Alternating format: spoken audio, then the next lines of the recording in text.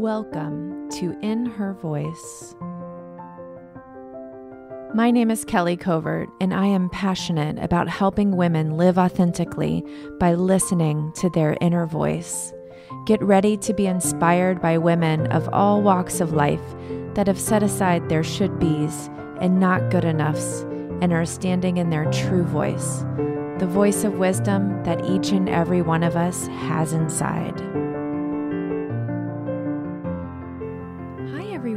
This is Kelly, and you are listening to In Her Voice. I am so thankful for you. Thankful that you decided to press play, that you decided to bring me and my amazing guest into your life for the next 45 minutes or so. And so just thank you. I really appreciate you. I have a super cool guest today. Her name is Ali Boone, and gosh, she's so dang interesting. You guys are going to really just love this interview a lot. We talk about so many different things. We talk about learning who you actually are. We talk about creating an impact. We talk about how to move from the analytical part of your brain to the creative and soulful part of your brain. And we also talk, of course, about listening to your inner voice. Let me read you her bio because it's going to give you an insight into who Ali is. Ali Boone left her corporate 9-to-5 job as an aeronautical engineer to create lifestyle design and start her own business. Now she goes to school for fun, travels, and flies airplanes. How does she do this? Ali has found the great way to generate truly passive income by investing in turnkey rentals. And through her company, Hipster Investments, she also teaches others to do the same. And by the way, we're not talking about real estate today. We're talking about the courage it takes to discover who you are, to go against what you thought you've always been and what you thought you've always supposed to be, into who you really are, into finding your soul. And that's why I love this interview so much. It's unusual. Ali is super cool. You're going to love hearing her voice and feeling her energy. And so let's get right to our interview with Ali Boone. Ali Boone, welcome to In Her Voice. It's so glad to have you here today. Oh, thanks for having me, Kelly. I'm excited to be here. Yeah. So you just have this most amazing, fascinating story to me. You've done so many things already in your life. And so I thought that we would really start there because I'm featuring you as one of my visionary women. And what I love to do with visionary women is to just dig into the story so we can understand better how to become visionary women ourselves. Cool. Well, I love that because I've always had, well, speaking of visions, I've always had a vision of my story helping people. So that if that can ever happen, I'm all for it. Yeah. Well, I'm sure it will today. I have a good feeling. I like good feelings. Yeah. So, what from what I know from reading, you started out like leaving college with an aerospace engineering degree, and that's very far from what you're doing now. So why don't you just kind of give us an overview of your story of how you came to be doing what you're doing now? Yeah, totally. And since you mentioned the degree of aerospace engineering, it's funny because since then I've gotten a master's degree in spiritual psychology. So if that is the best overview of how opposite direction I ended up going. So my story is, I really grew up I kind of the famous story, I guess, get good grades, go to school, get a secure job, yada, yada, yada. And I was very epically left-brained. Like math was my thing, and it was more of a like the famous story of, don't have feelings, those are stupid, and go be good at math, and that's all that matters. And so that's what I did. And I was flying airplanes while I was in school for aerospace engineering, so all the more linear left brain nonsense. And so I got into that industry, and the very first day that I walked into this cubicle, and I looked down at what I was wearing. I was wearing these business casual clothes, and this cubicle, my office had been the sky before that. It was this gray drab. It was like my soul just left me through my toes. I was like, oh no, like this is what I've worked so hard to get to. And So from day one, I wanted out. And I spent about 5 years just exploring, like, how do I get out of my corporate job? And I had no idea where that was going to take me. I just, it was kind of a journey in itself. And then uh, I ended up starting my real estate investing company almost kind of unexpectedly, and I'm sure we'll kind of talk more about that. But it happened very, people ask how I got in real estate, and I'm like, well, it kind of found me. Like, it was very much this journey of trying the hardest that I could, but also being open to what presented itself to me. So my company that I have now, it's it's not that I didn't work for it at all, because I worked hard for 5 years just trying anything, but I couldn't have created the company to what it is now.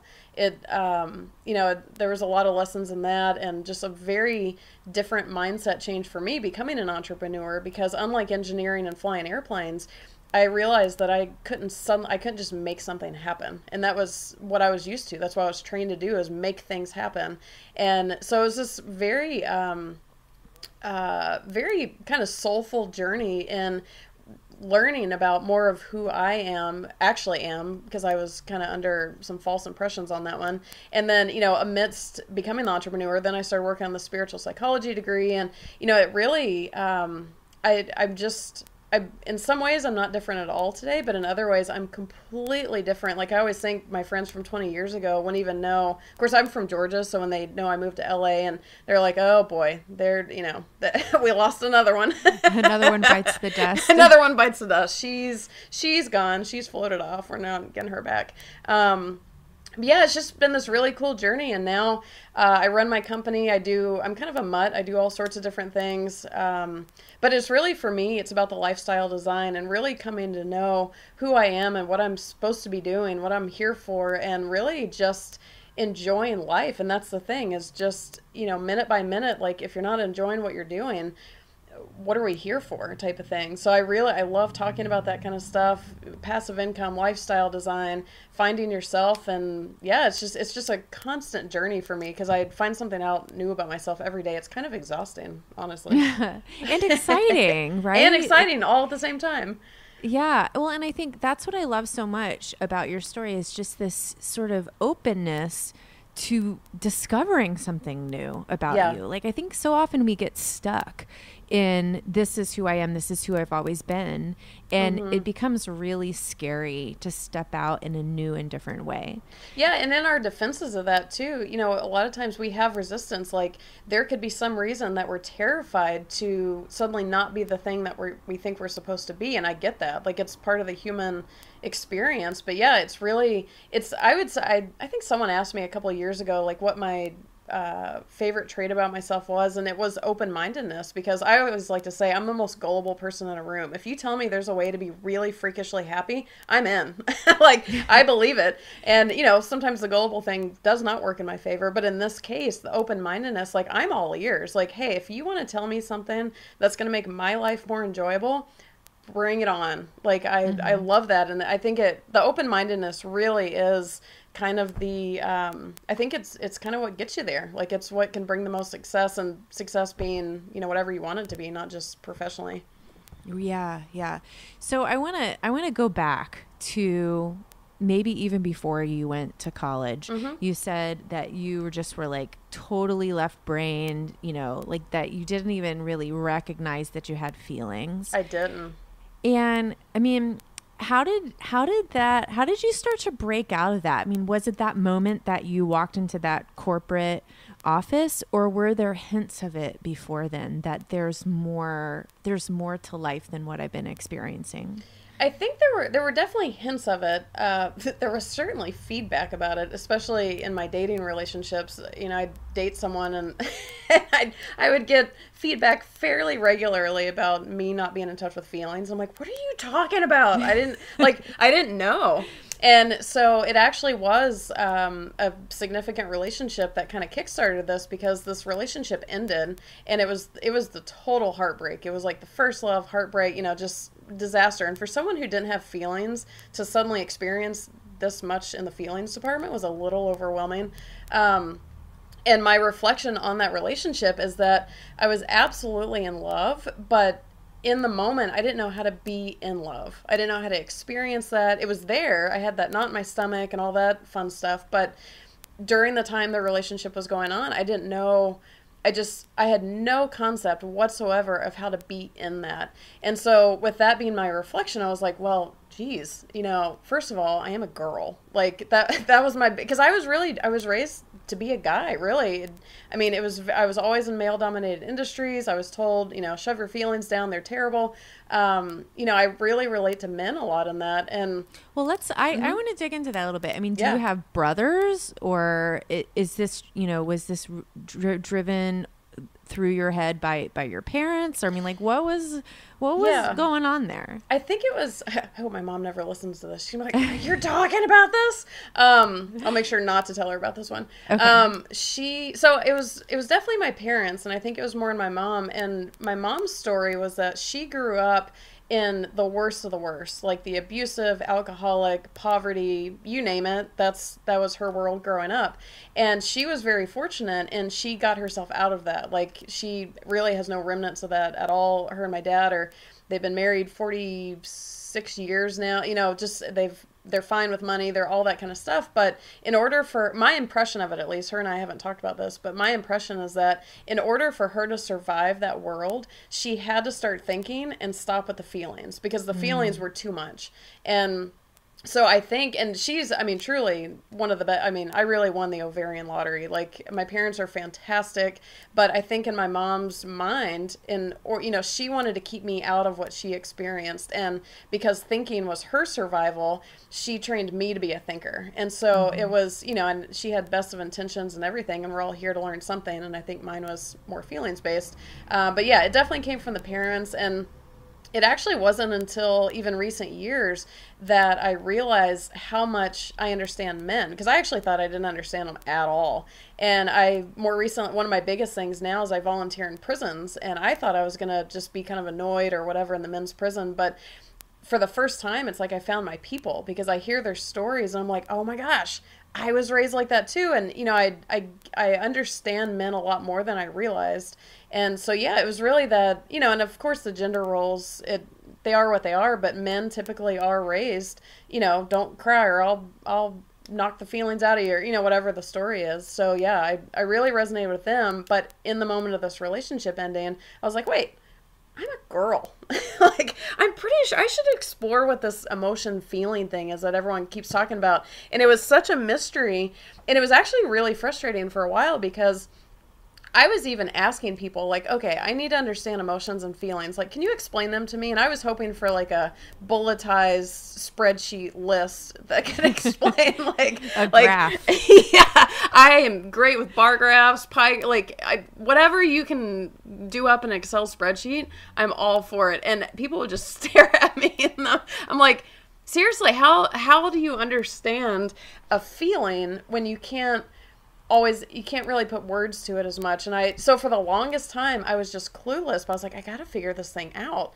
And eventually, I don't remember how much, I mean, that relationship ended 10 years ago. So let's see, a little over 10 years ago. So this has been at least a decade-long journey. And it at least wasn't until probably year 5 or so that I remember finally feeling, it's not that I never had emotions, but I just had no connection with them.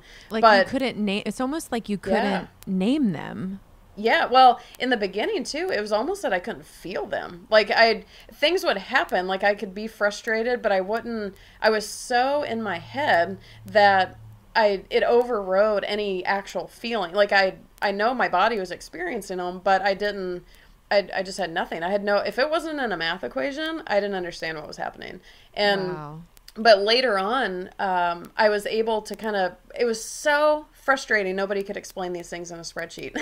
I haven't even thought about that, but I was really frustrated. And it's like, how do I learn what this is if no one can tell it to me? And so I just kept trying and trying. And finally, once I started feeling those things, I was like, oh, no wonder they couldn't explain them in a spreadsheet. Now I get it. So it's really, I watch, I don't know if you've seen the show Atypical on Netflix about the autistic teenager. It. Yes. Oh, it's like my favorite show. But watching him, I'm like, I get it. Like, when they had the flashcards with the, to explain emotions, like, someone who's happy might look like this. I was like, why didn't I have those flashcards when I was trying this? But yeah, so it's feelings are funny. They still kind Yeah. of get me. So I'm like, ugh. Well, and I think what's so interesting about feelings versus thoughts, Yeah. and because for me, I would say I'm probably on the other end of the spectrum.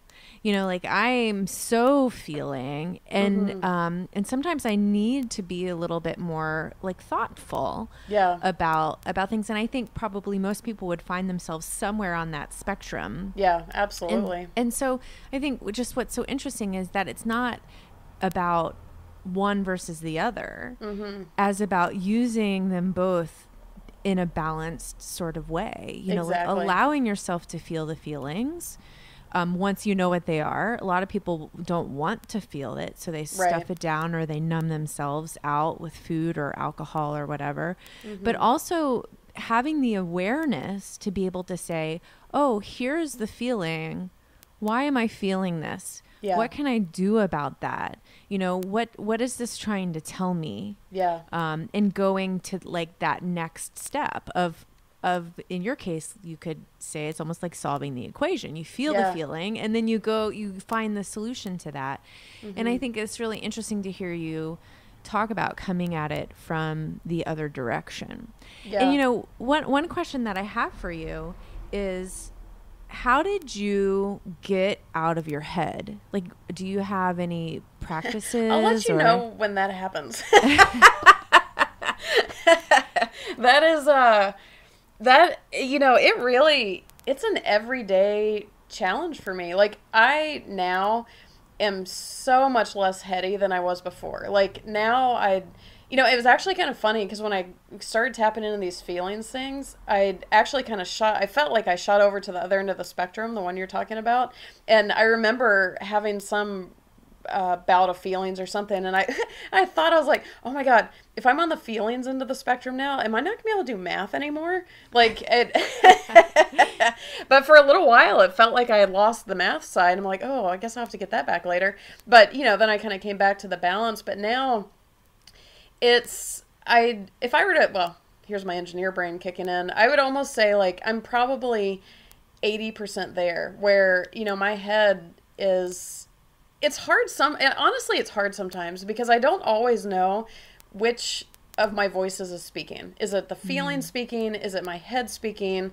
Is it someone random? So I sometimes I feel kind of schizophrenic, like, okay, who's talking? I want to make sure I follow the feelings and all that kind of stuff. But getting out of my head that's a tough one. That's also one I can't really put in a spreadsheet. It's really just practice. And you were talking about the feelings, and I don't know if this is relevant or not, but I think one of the biggest keys in it, which I think is part of getting out of my head about it, is when a feeling comes up, not judging it. And for me, who was 100% judgmental of any feelings, good or bad, in the past, if I have a feeling now, I laugh and I'm like, well, I have a girl. I am a girl. I can have a ridiculous feeling. Like, something that seems unjustified, realizing that it is what it is and validating it. And I think that's part of what also keeps me out of my head about it, is because if I get a feeling, my tendency is to analyze the snot out of it. And that's in my head. So it's kind of like, it's almost negating the feeling at that point and going back into my math brain. Whereas my practice is, if I get a feeling, I just sit back and I'm like, cool, I'm having this feeling. That's happening. It is what it is. And sometimes I understand why I'm having it, and sometimes I don't. But when I just kind of kick back with the cool, there it goes. And sometimes I even laugh at it. I'm like, wow, this is so pathetic. But I'm not judging it. It's like, well, pathetic is kind of a judgment. But, I'm laughing at it like, well, this is a really girly moment for me, and I'm just going to let it ride and whatever, because it keeps me out of my head. And the more I do that, I think it almost trains my subconscious, or whatever you want to call it, to be okay with it, and therefore my head doesn't feel the need to kick in. Totally. Yeah. And when you talk about all of the different voices, I think that's something that we all have to learn how to discern. I mean, that's what this podcast is about, right? Listening to your inner voice. And it's not just about listening to it. It's about knowing the difference between that voice and the voice that tells you you suck and the voice that says you should be able to figure this out. Right. And all of those ways that we tend to beat ourselves up. And, you know, I'm curious, do you use meditation, or do you have a physical practice or journaling? Is there anything that you do to help you stay like rooted down and connected? Well, I'm actually right now, I'm not a schedule person. Like I don't schedule myself, but I'm really trying to encourage myself to start a morning meditation. And just because I'm getting to the point now where it feels so good and so grounding, and I could just imagine how amazing my day could be if I could do that in the beginning. I'm not all that smart in the mornings, and so really doing anything other than dragging myself out of bed is, you know, but I wanted to make it a more habitual thing. But I love meditation. I started that probably oh gosh, I can't even, numerous years ago. And sometimes there were meditation groups, and I love doing that kind of stuff, but I don't know of any right now. And so even in the spiritual psychology degree, when I worked on that, there was a lot of meditation there. I have other things. I kind of have a whole arsenal of tools. Meditation, though, I think one of the coolest things about meditation, and I really think it helps with the feelings and the voices and the just navigating all the territory we're talking about, is the idea of neutral observation. Because, you know, for anyone who's newer to meditation, it can be frustrating sometimes because you think that you're supposed to stop thinking, which then makes you think more, and then you think more, and then you start judging you know, you think you're doing it wrong. Yeah. And yeah, totally. I love the, I don't remember what app it was on the phone, but it gave this little video where it shows you sitting on a hill, and you're literally just watching the cars go back and forth, and each car is labeled something. Headspace. Yeah. Headspace. That's it. Yes. I thought that was the coolest illustration of what it's about, because it's neutral observation. It's not that you can't have the thoughts or the feelings, but you get to this place where you can sit back and just watch them pass you through. And in the spiritual psychology degree, when I did that, it was an experiential program. And the way that they set it up is you work in trios where there's two people who are actually doing the interaction, but the third seat is the neutral observer. And it teaches you to sit back and just watch what's happening in front of you. And in the beginning, it's tough because you hear someone like, oh, I have the perfect solution for that person. Or, you know, you want to chime in, or, oh, they're doing it wrong, or, oh, but it teaches you're not allowed to. And I think that more than anything, because I practice that 24/7. I mean, I remember being in the airport a couple of years ago, and our flight got canceled and delayed, and it was this big mess, and I sat back and I watched the entire airplane's worth of people just lose their minds. I mean, people are screaming at each other, and it was the first time that I really sat back, and it was super annoying because it messed my whole schedule up. I was going to Costa Rica, blew out one of my Costa Rica days, and, you know, I had every reason to be mad, but I just sat back and watched the whole thing. And that is a constant practice for me. And I think more than anything else, that brings my stress down. It just makes everything okay. And then, you know, again, less to think about. So good. So good. So I want to dive into your decision to leave your soulless corporate job in the gray cement cubicle, and start something completely just out of your realm, even with your real estate thing. How did you know that was the thing that you were supposed to do? Well, you know, I remember being young. I've always been very independent.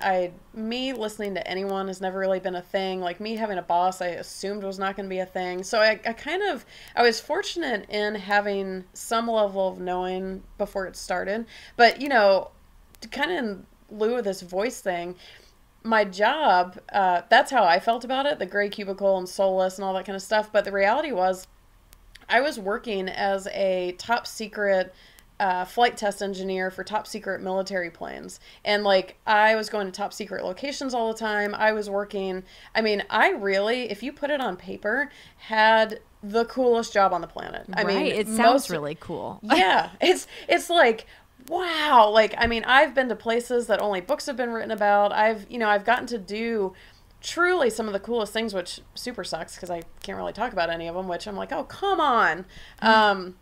But, on paper, it looks like the dream job. And for pretty much everybody I worked with, I had the dream job. And for a lot of people, I had the dream job. But the thing was, it wasn't my dream job. And I'm so glad I did it. I got to see the coolest things. I learned so much. I'm so glad I worked a corporate job because now I understand that side of business. And, I got to experience it. I just, the coolest thing that could have happened to me. But for me, it was soulless. And so I think it's an important distinguishment to say, distinguishment? I don't even know if that's a word. Well, we're going to make it a word. It's a word now.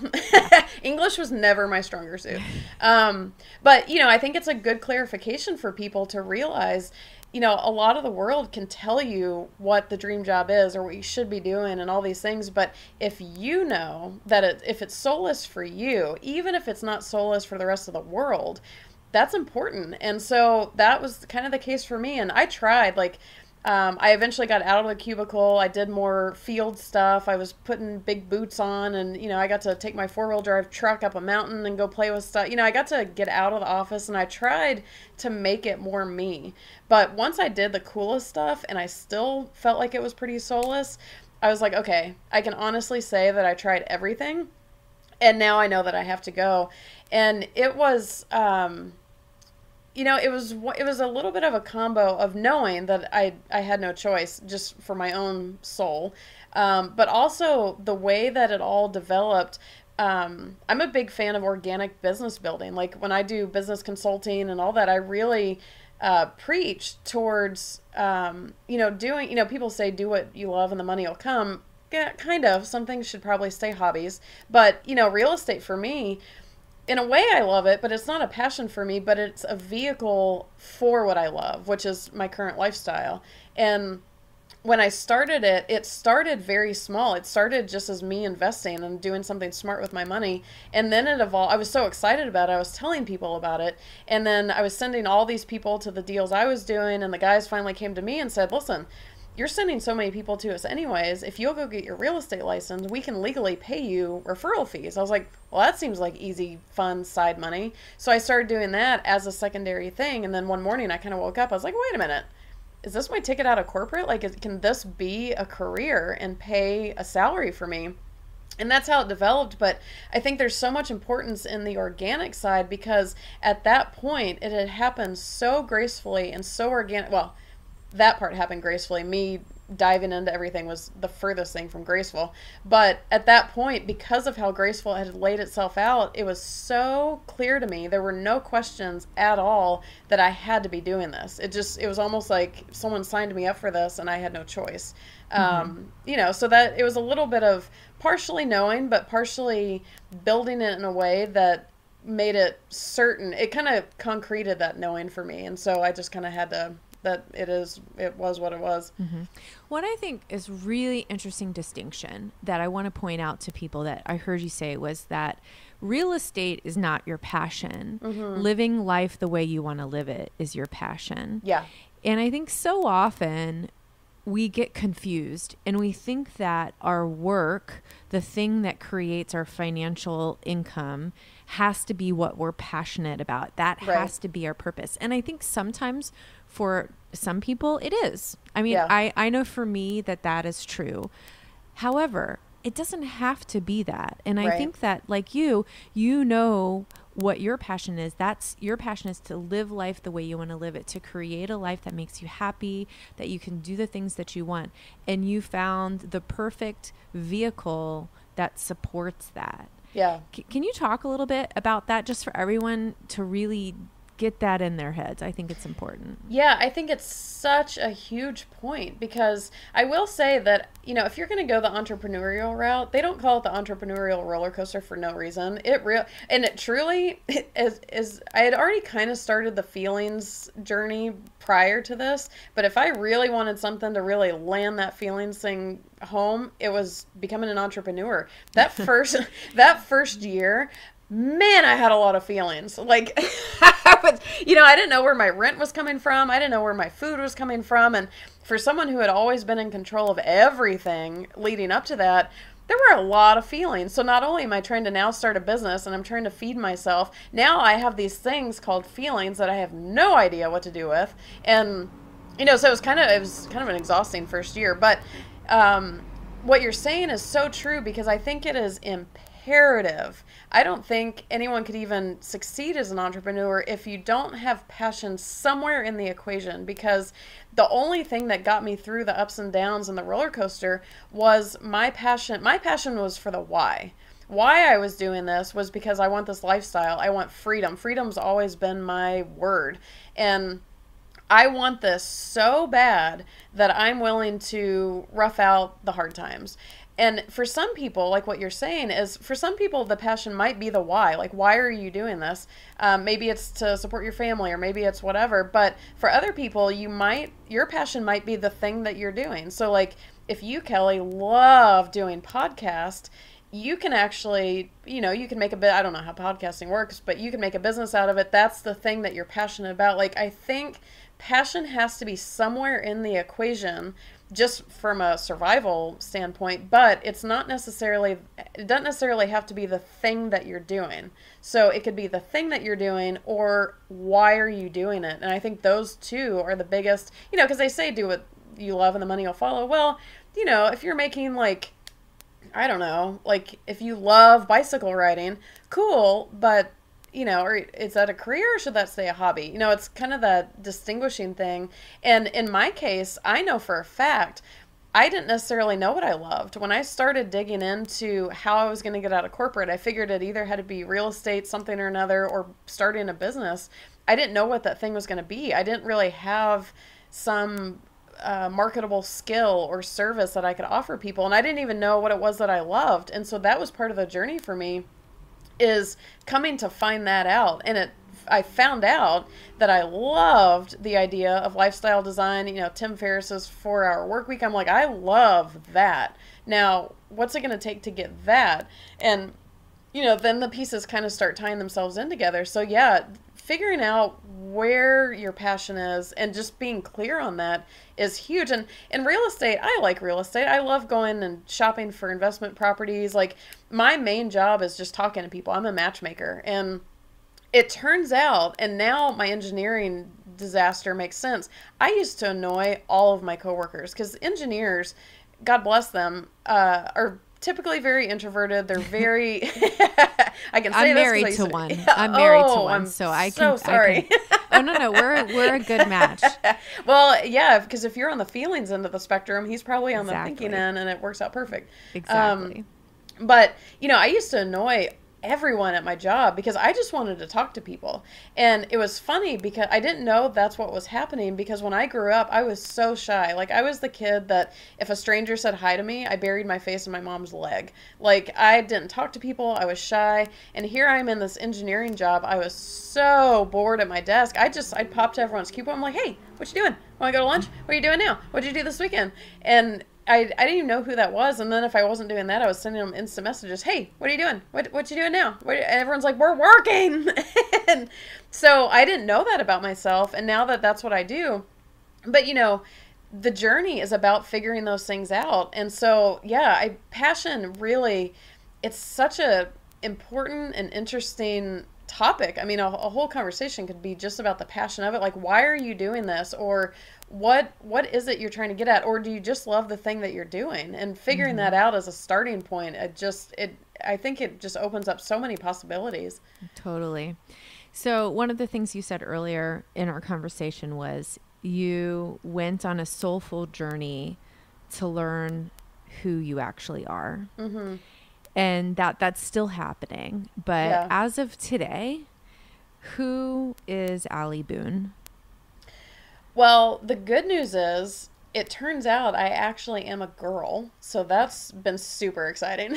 That was fairly revelatory. But I am, you know, I think one of my big things these days is being of service. Like, I was so busy doing all my math equations before. I understood service, but really who I feel like I am now is somebody who helps other people. And, I bring a lot of strengths to the table, and I have a life now that people, it's a positive influence. And, like I said, I'm in prisons all the time now. And truly, I don't know that anything has brought me more joy than working with the inmates in the way that we do. It's an experience I can't even explain.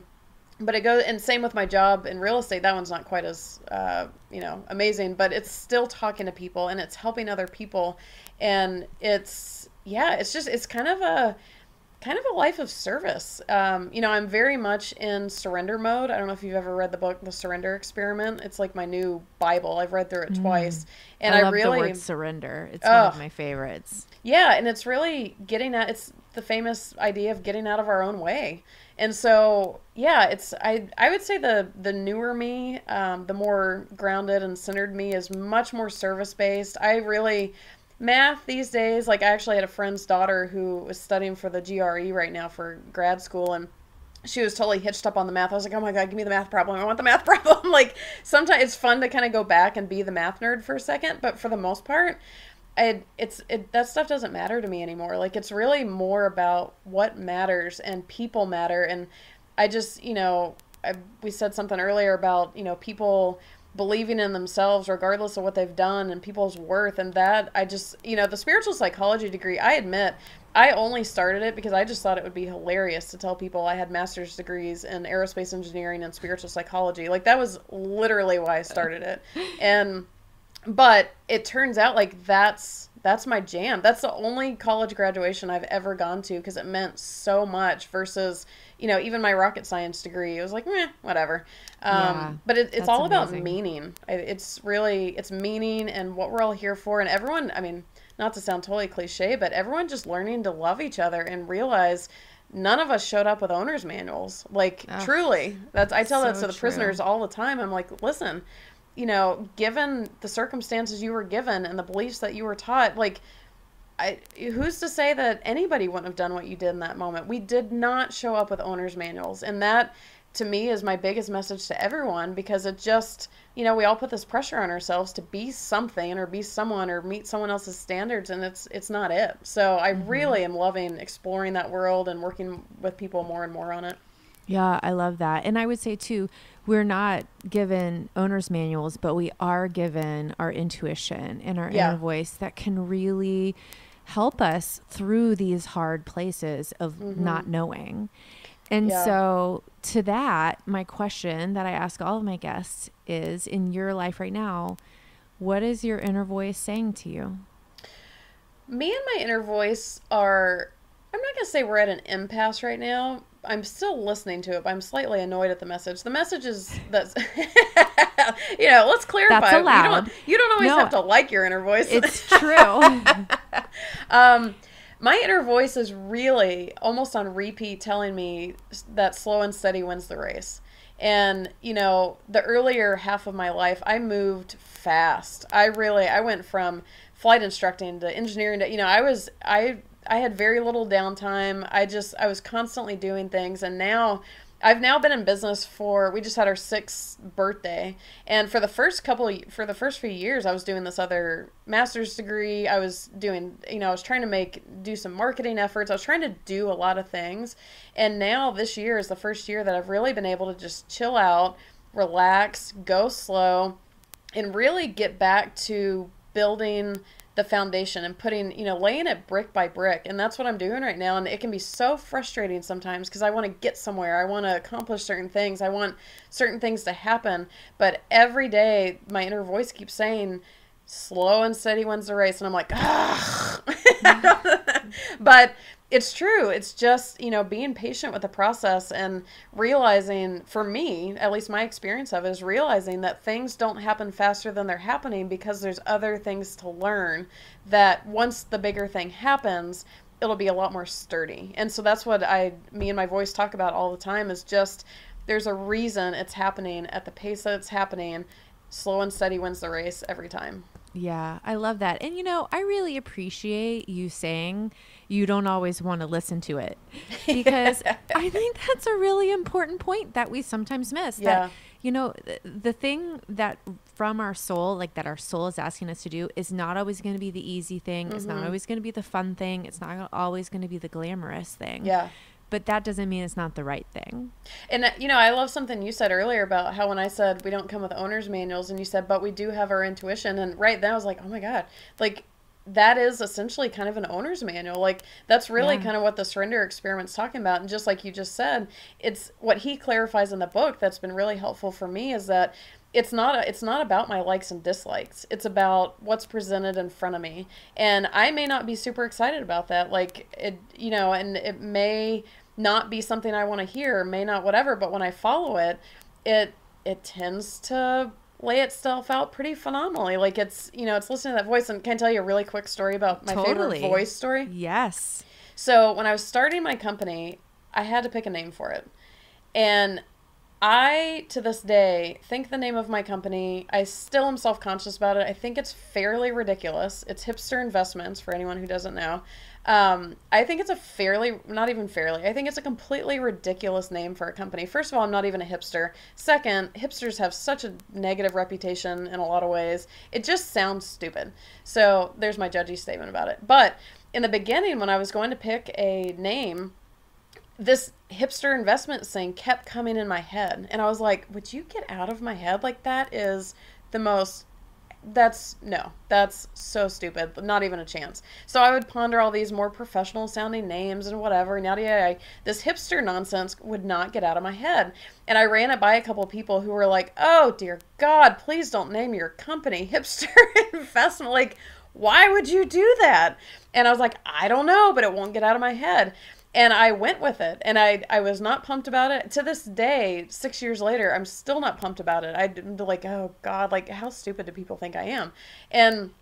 But it has been the best thing that could have ever happened to my business because number one, it sounds so off the wall in the real estate world that people have to click on it. So it automatically brings me a million leads, but you know, once I knew if they went there and the website was horrible or whatever, then I'd be really kind of shooting myself in the foot. But it gets me so many leads. And then what also ended up happening is the reality is, as a business owner, I can't work with everyone anyways. It's just not practical. And the name has become such an amazing client filter for me. Like there's a whole slew of people online that think the name's horrible. And when I listen to them talk, I'm like, God, I would not want to work with that person. Like they sound terrible to work with.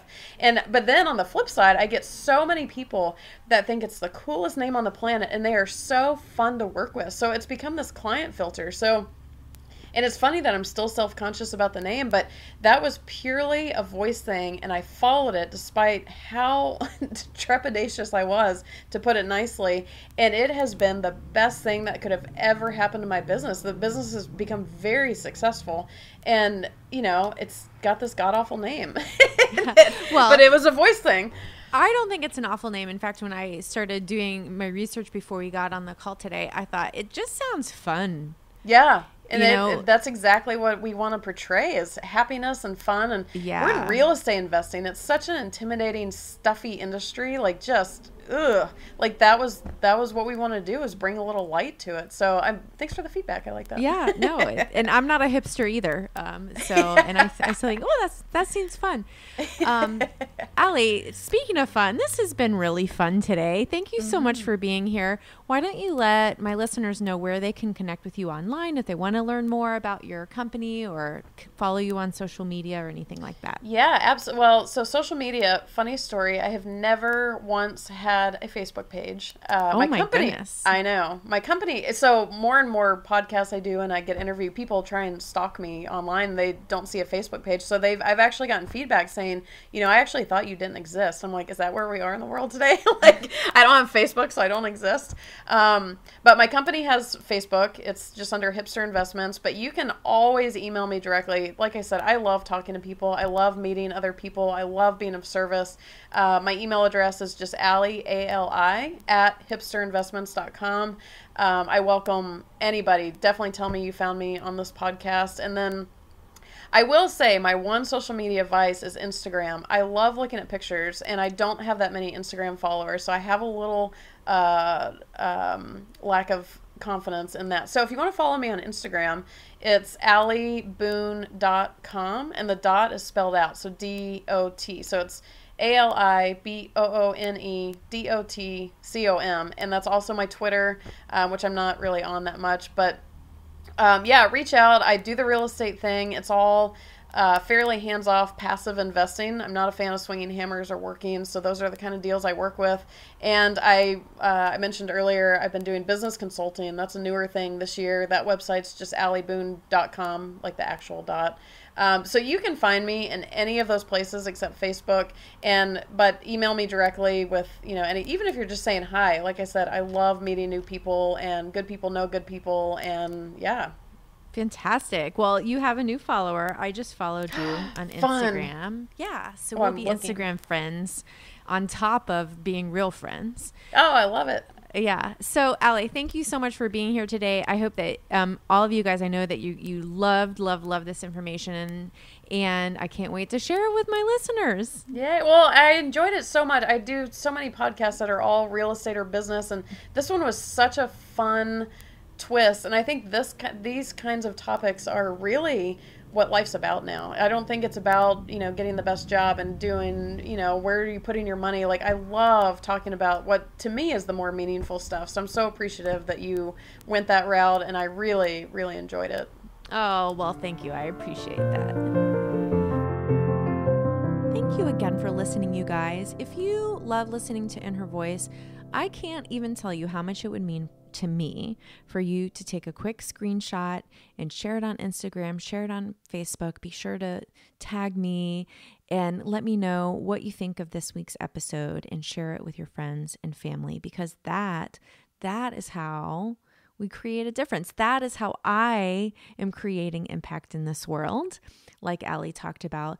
And when you share that, you are also creating impact. And I'm so grateful to you for doing that. Listen, it's coming up into the holiday season, and I just want to wish all of you happy holidays. I hope that you are with your family, and that you're just in gratitude for the year that has been. And I wish you well. Always remember, we need you showing up to do the work that you were born to do in this world.